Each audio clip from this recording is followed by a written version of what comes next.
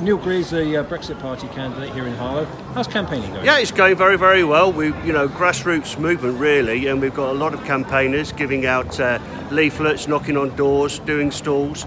Been a very good response generally in Harlow. That's one of the things. You're not just a one-man band. You've got people out here who are going on the doors. Absolutely, yes. No, a lot of keen people. I mean, a lot of people who haven't actually voted before, and they're actually standing up for Brexit, and they want to make a difference. Do you feel there's the 29,000? I know this is not a Brexit election, and I'm no, not going to drift down that way. No, that's fair enough. But there are 29,602 people in Harlow who voted to leave. Yes. Do you feel you're the representative for those people? Well, I'm basically the only Leave candidate. I mean, all the others are Remainers. I mean, Boris Johnson's deal is not Brexit. It annexes Northern Ireland. We still have to pay money, could be up to 65 billion to the EU. We're exposed to liability through the European Investment Bank, and that's without the political declaration, the direction of travel, which is dreadful. So it is not Brexit what they're offering. So are you saying that you are not for the breakup of the United Kingdom? Absolutely. I believe that Boris Johnson's treaty will actually result in a breakup of the United Kingdom because, as I say, it annexes Northern Ireland with a customs and a VAT border, and it leaves Northern Ireland aligned in the customs and the single market.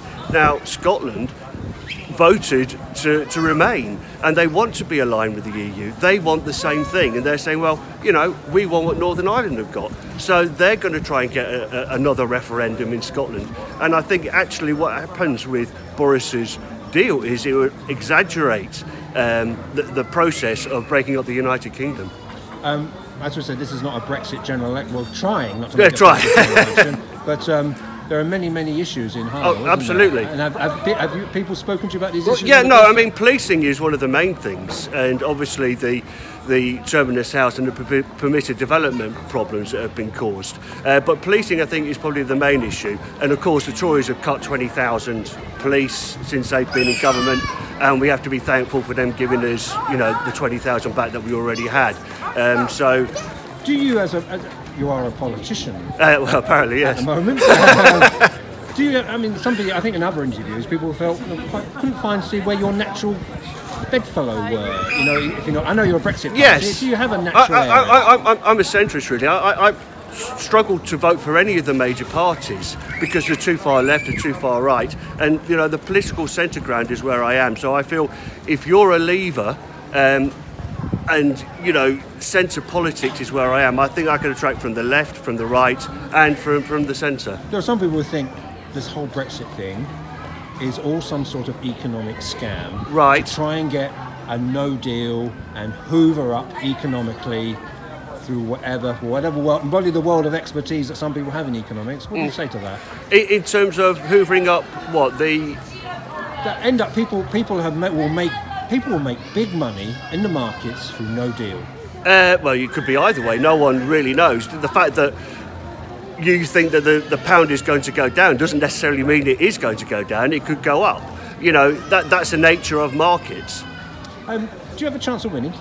Yes, I think I have. Absolutely. I wouldn't be here if I didn't think we could win. A lot of people think that the Brexit Party will split the vote. Well, no, because we're the only party that are actually going to stand on a clean break Brexit. I wouldn't vote for Theresa May's deal. That's not Brexit. I wouldn't vote for Boris Johnson's deal. That's not Brexit. I'd only ever vote for a clean break Brexit. And talking about splitting the vote, if you go back to 2017, UKIP lost about 6,000 votes. 4,000 went to Labour and just over 2,000 to the Tories. So, a vote for us is actually a vote to stop Corbyn, unlike what the Conservatives are actually saying.